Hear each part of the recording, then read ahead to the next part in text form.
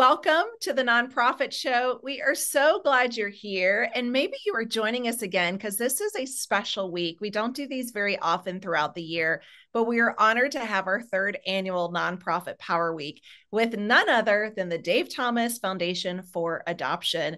Today, we have with us not a new guest, but this is her first appearance this week. So Jill Crumbacher has joined us. She is the Senior Vice President of Marketing and Development at the Dave Thomas Foundation for Adoption. And I'm excited to learn from you as you share with us, Jill, best practices in particular around testing your marketing plan. So honored to have this dedicated Nonprofit Power Week because November is special to your mission, which is National Adoption Month. And so we've really helped you, and the entire organization bring more education to the sector across the globe so that other individuals can join your force, advocate, do all the great work that we need to be doing for so many youth. So thrilled to have you here with us today. Again, if you haven't met us yet, Julia Patrick, she's here, of course. She would not miss this week, no. CEO of the American Nonprofit Academy. And I'm Jarrett Ransom, co-host, also nonprofit nerd and CEO of the Raven Group. Again, honored to serve alongside day in and day out because of our amazing partners. So a shout out of gratitude goes to our friends at Fundraising Academy with National University, Bloomerang, your part-time controller, nonprofit thought leader, American Nonprofit Academy, Staffing Boutique, Nonprofit Nerd, as well as Nonprofit Tech Talk. These are the companies, just like the Dave Thomas Foundation for Adoption, that have allowed us these opportunities to have conversations of high level. We get into the weeds, we get into some heavy conversations, but they're all around what could serve you and your nonprofit organization. Good news, if you missed any of our previous episodes or any of the previous episodes of the Dave Thomas Foundation for Adoption team members this week, we've got you covered. You can download the app and listen to us on the app. You can also stream us on broadcast as well as podcast platforms. So we are here for you, your viewing pleasure. But again, we are thrilled for our guest today. She's joined us previously, again, third annual. But what we love truly with Jill Crumbacher, you are one of our rare guests, Jill, that serves in a dual role, and that is that you oversee marketing as well as development. So welcome back to you. Thank you. It's always a pleasure to be with you, ladies. You always make this a fun conversation. So I'm excited. Let's go. Okay, first I've got to ask, and I know things change, but could you just kind of give us an overall about how many people are on your team and how you really do have two major focuses that you bring together? Can you share a little bit with us a little bit? Sure. So we've been a growing team and we're still growing. We currently have on both teams combined. So we have a marketing team and a fundraising team that I manage. And we have about 22 folks all together. So we've got it's roughly split in half between those numbers. So we've got a sizable marketing department and fundraising department, and their work for us is so intertwined that it's just we decided not to try to separate it. So we're one group. Yeah. Wow, it's amazing. I've got to ask, within the structure, I mean, I would imagine you do have some remote employees, but are your teams like physically together, or are they kind of adjacent? Like, how do they physically interact and engage? Because so many departments completely split off, and a lot of times they're not even in the same buildings or cities. Right.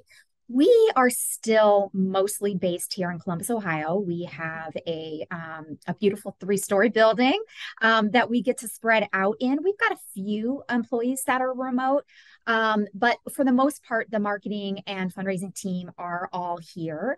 And we all are on the first floor of this building together. So we're all on the same floor. We've got, some, our marketing team's kind of over here and our fundraising team's over here, but we're all on the same floor. We're sharing the same kitchen. We're one big department. We're celebrating each other's birthdays together, all of that. So we really do physically sit in the same space, really. Good. It's Yeah. good to know. Yep. It's fascinating. Yeah, and I was sharing earlier, my preference is when there is a Jill Crumbacher, there is Mm, someone that oversees both of those moving pieces because they work so synergistically, I yep. believe, if we're doing it right. So Yep. you at the organization has done a lot of fantastic work. You've done that. But let's talk about how you have tested marketing. And in particular, we're going to talk about how testing marketing is not revenue measurement. This kind of had me perplexed when I first looked at that. So, what does that mean? Well, revenue is part of a measure, but it is not the only measure by far. And really, to be truthful with the audience, we are still on this journey of figuring this out. So I don't Sure. come from a we have this all figured out, posture, but we have realized that we need to test our marketing because we believe there are two key components to raising money. Our goal in raising money, we have to have a lot of fundraising efforts, which the marketing team supports, all of those through all of their channels, whether it's direct mail or digital, right? They're supporting all of those. But also to fundraise, you have to have brand awareness. Somebody's got to know who you are. Right. Right? And that is 100% a marketing function. Yeah. So we are always measuring both. We are measuring revenue, and if that's going up, but we measure our brand awareness. And it is a tough thing to move.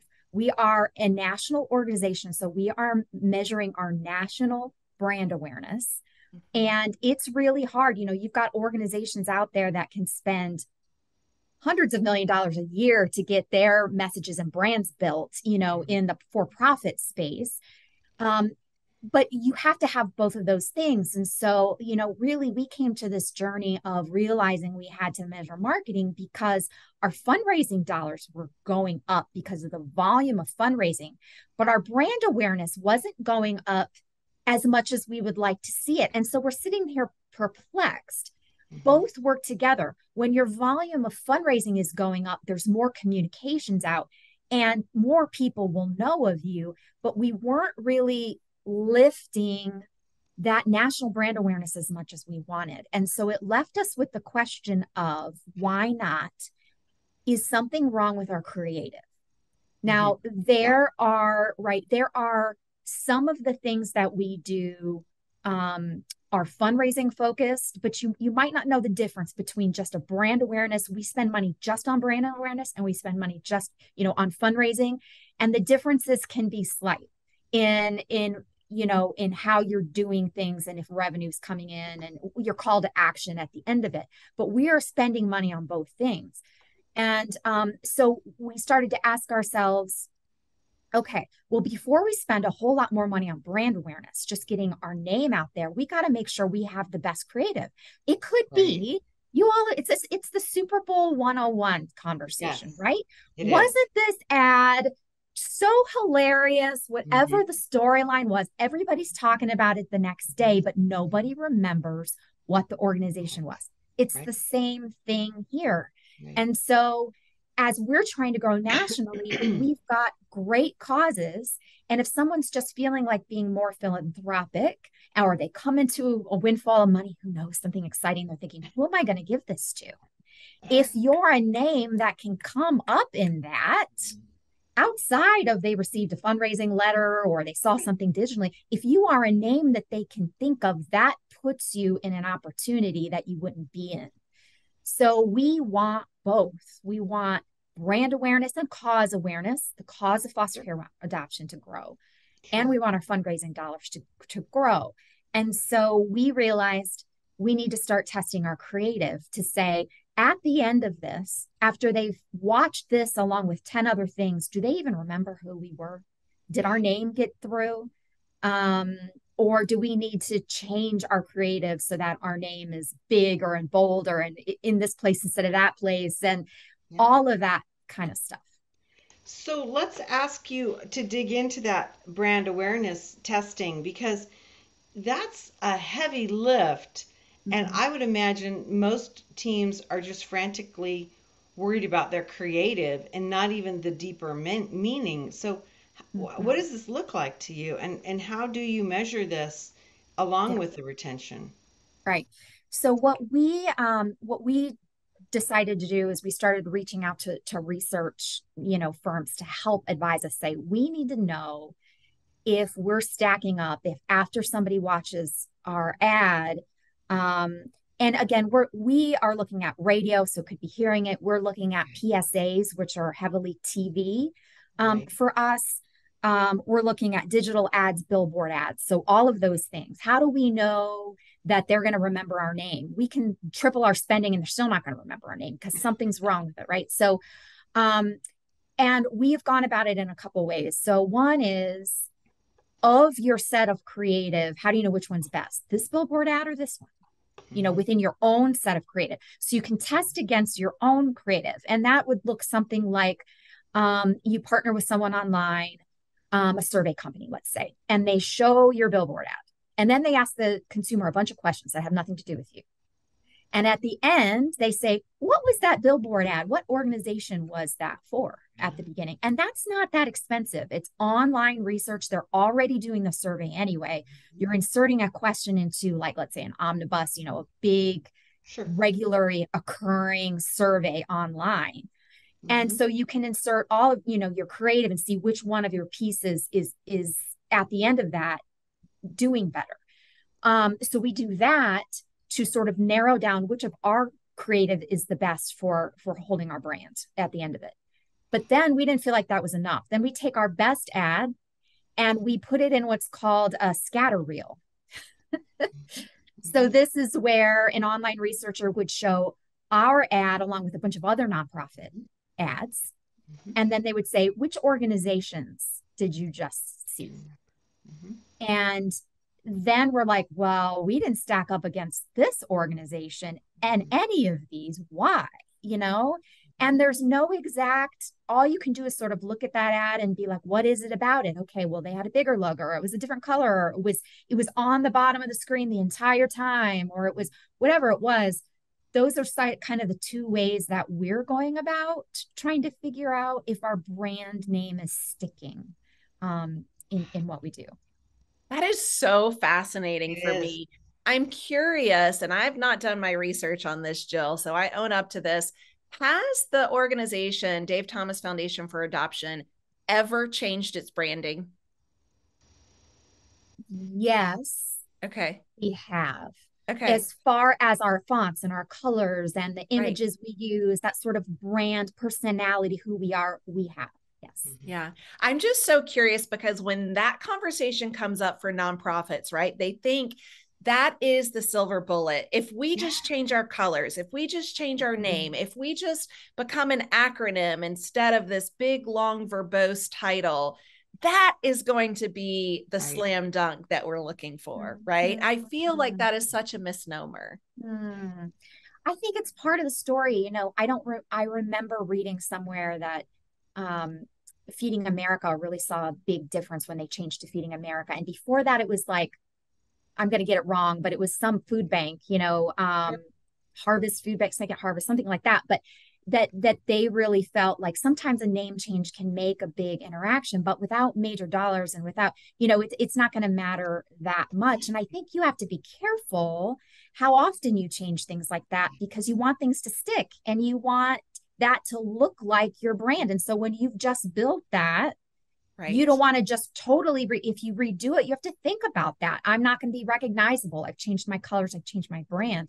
Sometimes what's better is to just turn the dial. It's not a redo, it's just turn the dial a little bit, Yeah. right? And that can help retain some of that brand look and feel, but keep it fresh and new. Mhm. Yeah, I love that's that you really said that. great advice.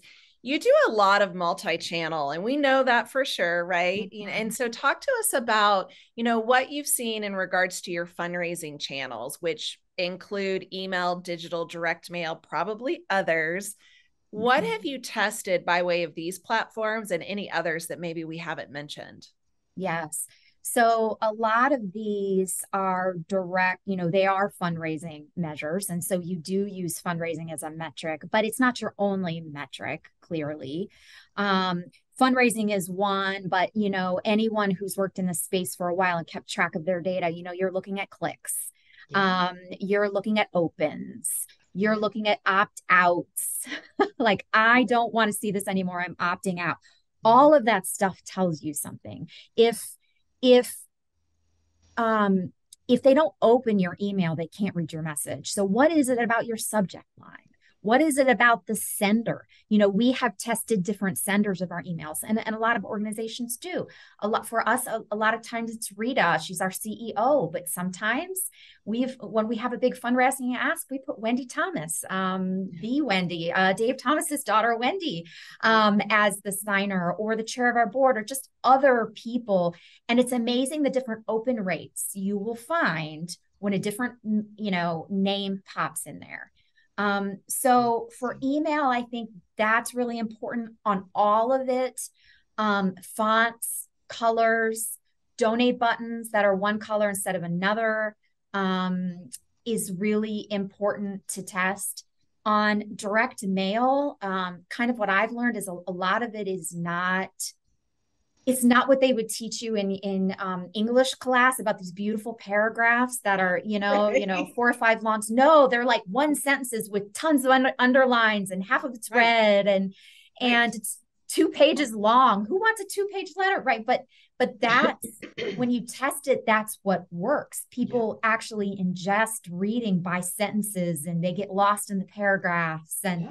And so I think, testing options in a lot of these channels is just by continually testing a couple of sets of creatives, that classic A/B testing. And you can do it with a lot of money, and you can do it with not much money. Anyone can send 2 emails. Just try to keep as much about it consistent as possible. Send them on the same day at the same time, to an equally split list of locations, that, as much as you can, keep as much as you can consistent, so that the only difference is the creative, is as much as you can, and see what different response rates you get. And so you can do that over and over again, is continually changing. And then once you've learned something, not assume that lasts forever. Things change over the years. Yeah. I love that you said that. I love that you said. Let me ask you this, and I know Jarrett has a question, but I want to jump in terms of the creative.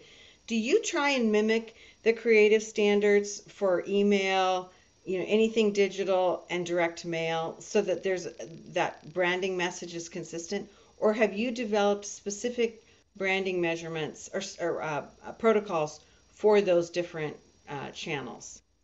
The one for us that is most different, because we found in testing and with our partners it behaved the most different, was direct mail.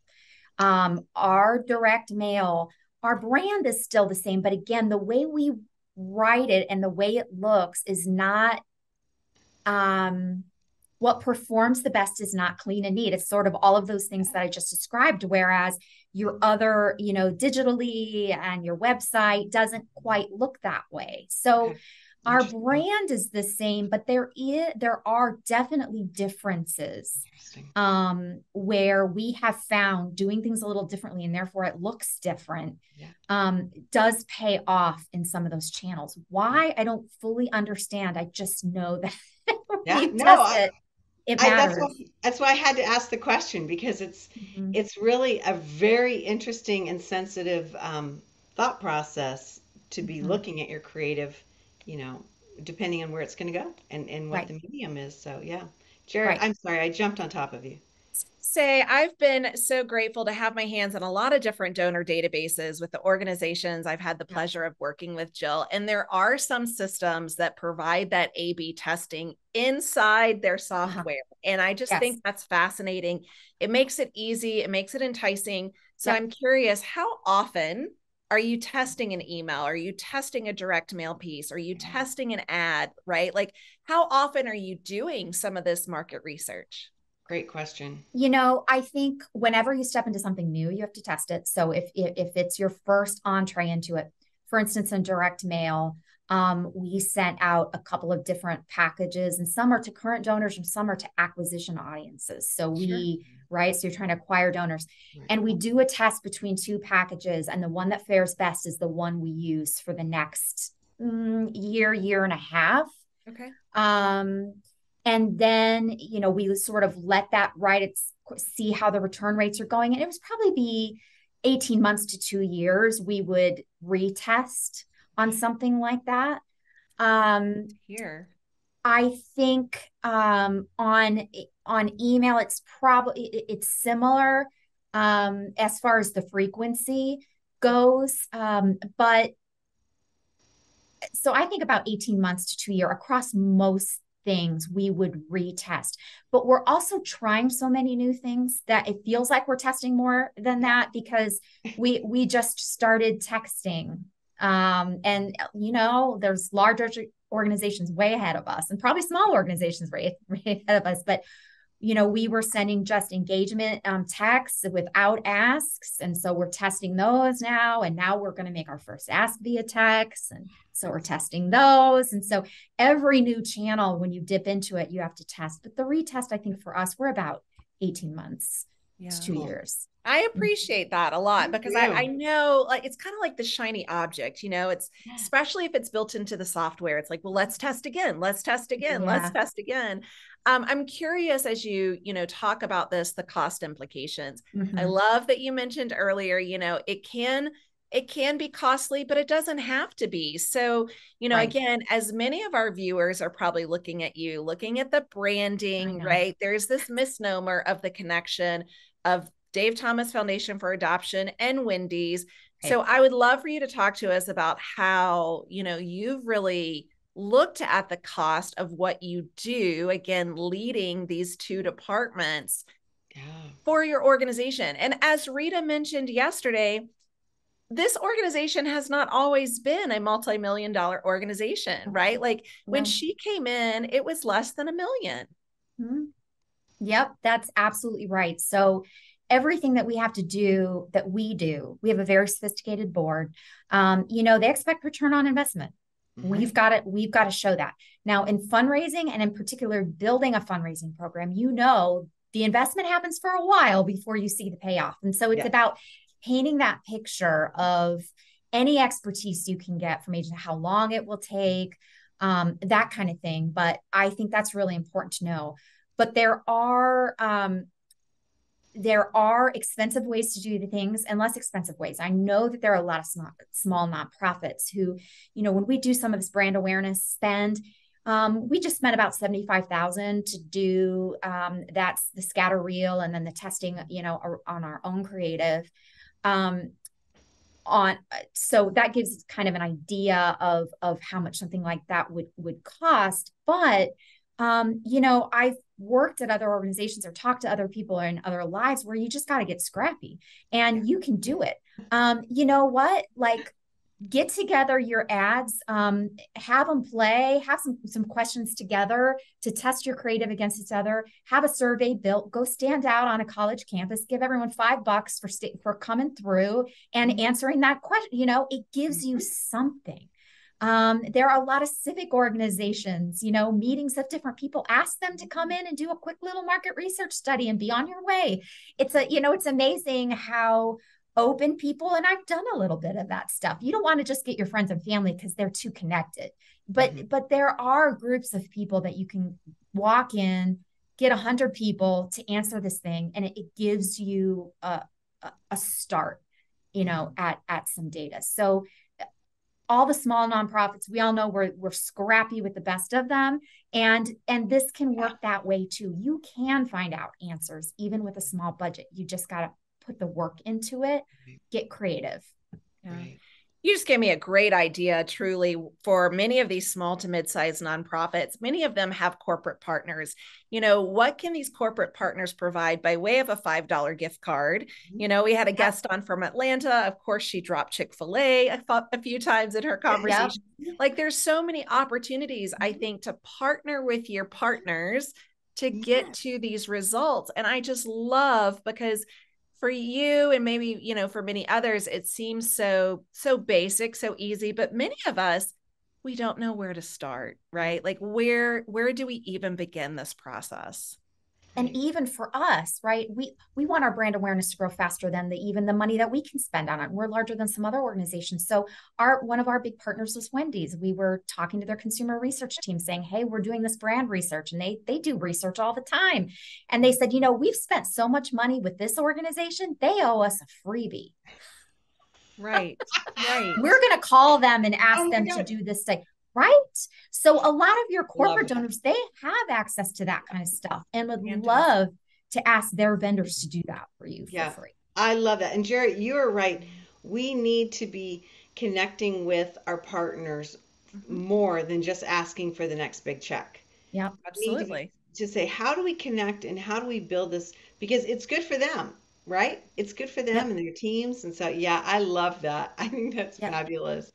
Well, Jill, it's just so fascinating to have you on with us. And again, as Jarrett said in the very beginning, this is the model that you have of being the lead of both marketing and development is one that, she wishes we could see more of. And while it's incredibly arduous and so sophisticated, at the same time, it's so basic. It Mm-hmm. needs to be the way we think Mm-hmm. about this whole process. And so Mm-hmm. it's always super fun that you come on and that you're honest and that you share this information.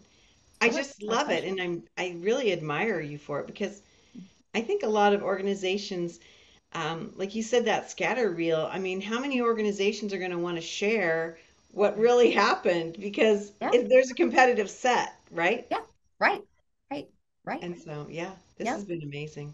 Yep. Really great. Jill Yep. Crumbacher, Senior Vice President of Marketing and Development, Dave Thomas Foundation for Adoption. Check out their website, davethomasfoundation.org. It is a beautifully done website that works through all processes. If you are engaged or considering being, an adoptive family, if you want to learn about advocacy, if you want to donate, if you want to look at, planned giving, all these different things. You have white papers, you have a lot of incredible research, and it's really a beautifully done resource that far exceeds, I think, what most organizations can even put together. And so we can't say enough about this. It's again, davethomasfoundation.org, and check it out. Before we let you go, and we're going to talk to Rita about this a little bit more, share with us why you and some of your team were in Los Angeles recently for this big 25th anniversary Yes. celebration. We just filmed with CBS the 25th A Home for the Holidays special, and it is about adoption and heavily about foster care, adoption, and all of the waiting children across the United States. And for 25 years, CBS has aired this special.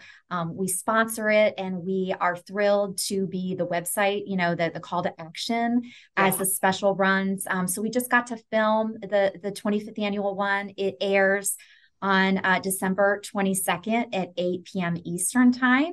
And great talent that's going to be involved this year. And we encourage, it's a beautiful holiday set. It gets you ready for the holidays, has beautiful stories of adoption. So everyone should tune in. It's I really love that. great. And I need to go pick up my Frosty tag, right? Because Hey, that P-TAG, was a yes. big gift for me last year where it went in a lot of stockings. It was tied to a lot of cards. It was like, I'm definitely going to do this, which I have a special connection with Frosty anyway. So having this as a giveaway for my family and friends was just fantastic. Yeah. Yes, and use those to taste the peppermint frosty. Oh, we will have to do that. Our executive producer mentioned the pumpkin spice Uh-huh. frosting. Uh-huh. So Uh-huh. Yep. Peppermint's good my stuff. favorite. Well, Jill, you are always fantastic. This entire week has been fantastic. It is not over yet because we do have tomorrow, but we've had phenomenal leaders from Dave Thomas Foundation for Adoption. Again, the third annual Nonprofit Power Week. So thank you for bringing these conversations to the forefront as we help to advocate awareness for National Adoption Month. Truly, it's just been a pleasure.